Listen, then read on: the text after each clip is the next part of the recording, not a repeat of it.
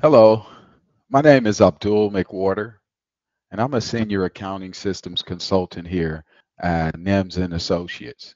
And in today's Acumatica ERP snapshot, we'll go over unlocking strategic insights, and we'll do that by taking a look at the art of budgeting in Acumatica ERP.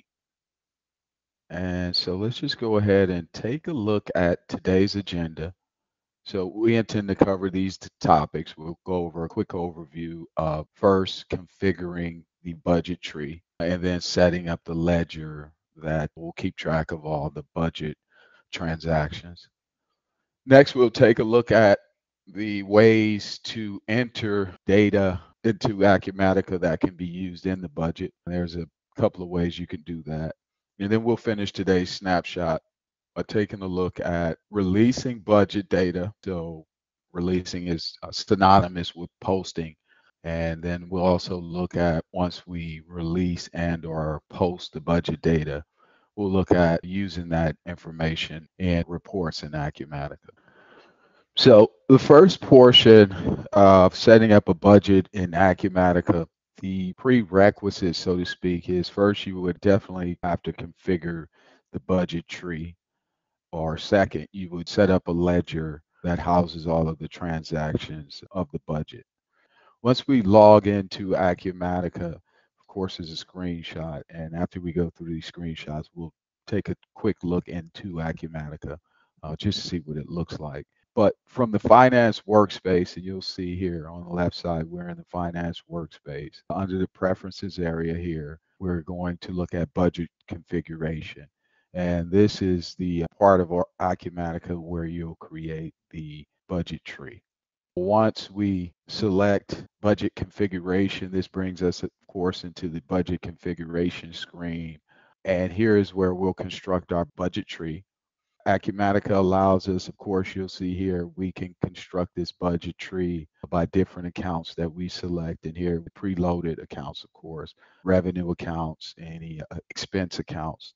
And you can, of course, like anywhere in Acumatica with the plus button, you can add a line here that then you can use a separate account and or sub account here if you want it. But preloaded, Acumatica also allows you to set your budget up by account mask. Of course, here we can, look at the sales accounts or any accounts that start with 4, adding wildcard numbers that would then select everything in that range and including sub accounts. And keep in mind, if you don't see sub accounts, maybe you don't have sub accounts set up, but there is an opportunity to set up a sub account mask as you go through the configuration of the budget tree. Once you've got your budget configuration set up, the next portion will be then to set up the budget ledger. And the budget ledger, of course, you see here is under the preferences section or in the finance workspace under the preferences section under ledgers. So select ledgers. The system then takes you to the ledger page where you must, in this case, create a ledger to house the budget information. And so quick note, one thing is that there can be unlimited amount of budget ledgers created for each additional budget. So in this case, these steps, if you wanted to have more than one budget, you wanted to see it from an optimistic view, but also a pessimistic view or by any other view. But here's the steps. 1, you go through, you'll create your ledger ID. 2, from the drop down, the type should be equal to budget. Then also, once you create your ledger ID and you create the budget type, you want to make sure you associate this budget to any companies that you have in the system that you want the budget to be associated to. And then once you go through these 3 steps, you then want to make sure you save it. And so once you save the budget ledger, Acumatica then automatically on the branches tab of this same budget ledgers form, automatically associate the budget information to any branch that you have connected to the companies that you selected on the companies tab. And so that's the first portion of creating a budget in Acumatica ERP. So now that we've configured our budget tree, we've then set up our budget ledger, it is now time to enter the data into our budget. So what we have to do here is get to our budgets form. And the way to get to our budgets form, of course, from the finance workspace, under the header budgets, you'll see the opportunity to open the budgets form. So once we open the budgets form, we see where we are here on the screen. There are three ways that information can be entered into the budget. Two of the ways, of course, you can enter information manually, insert budget data by clicking the plus sign. A new line will be created at the bottom of the page. And from there, of course, you would then enter the account information and a sub account if you have a sub account tied to that account. Then you, of course, would add the amount. You would then distribute that manually. That is an opportunity, but in most cases, you won't do that unless you just want to manually very quickly add one line of information. But just to know that is available. The next way that you can enter information is insert budget data by uploading a spreadsheet. When you see this little arrow here with the document file up under it, this allows you to insert the budget data by using an Excel spreadsheet. In this case, and in most cases, what you could or would do would be to download this budget spreadsheet that allows you the mapping that is in line with this Acumatica form here. And then you can manually update data throughout the spreadsheet and then reinsert the information here. But the very quickest way that Acumatica allows you is to insert budget data by using preloaded articles. And what that basically allows you is to use preloaded information from prior periods that you can then manipulate to then create a budget. So what that means, for instance, you can take the sales data, say from 2019, then ask Acumatica to use a multiplier. Say, for instance, in this case, we use a multiplier of 10%, and then it creates a new budget for you. So that budget for 2020 would be based off of sales for 2019 multiplied by 10%. So this is what you see in this account data here. Before we move on, just want to take a look at two views in Acumatica, the budget view. So here we have the simple view, which you can see by account and by line. You have each account and each line item by specific account rolled out. And of course, you can scroll through, and this is the simple view.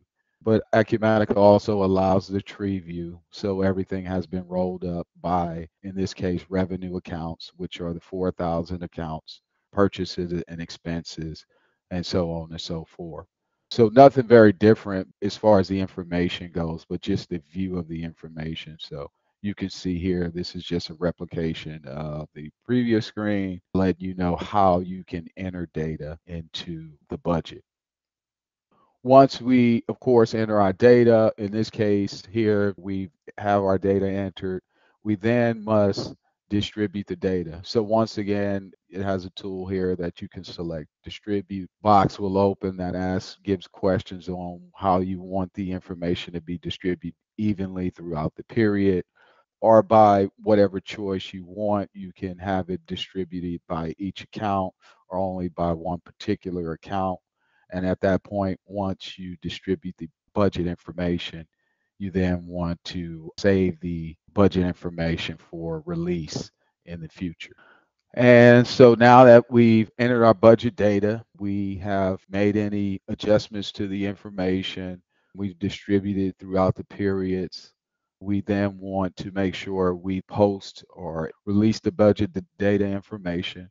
And once we do that, that will allow us to take a view and use information in our financial reports. Here's a screenshot of Acumatica, and once we're logged in our finance workspace, under budgets, under the budgets header, you'll see release budgets.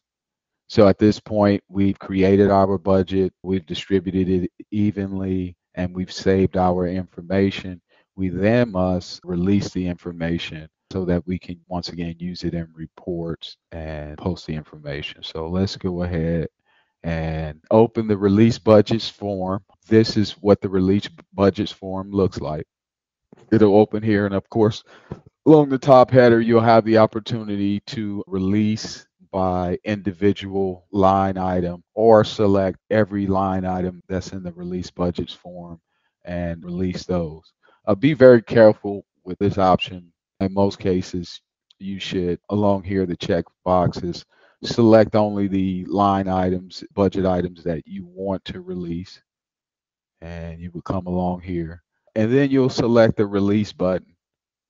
Okay, and then that will generate a message along the top of the screen that will let you know that the items have been released and that you can view the items. Of course, here, if you have a number of line items that you're searching for, you can use the headers here to very quickly narrow that search down, of course, by account and or sub account, financial year, so on and so forth. And so once we then release the budgets, we then have the opportunity to use that information to view the information in reports. And so in this case, we'll take a look at our P&L versus period to date budget. Of course, this report is housed here in finance under our financial statements. And then we select profit and loss versus budget.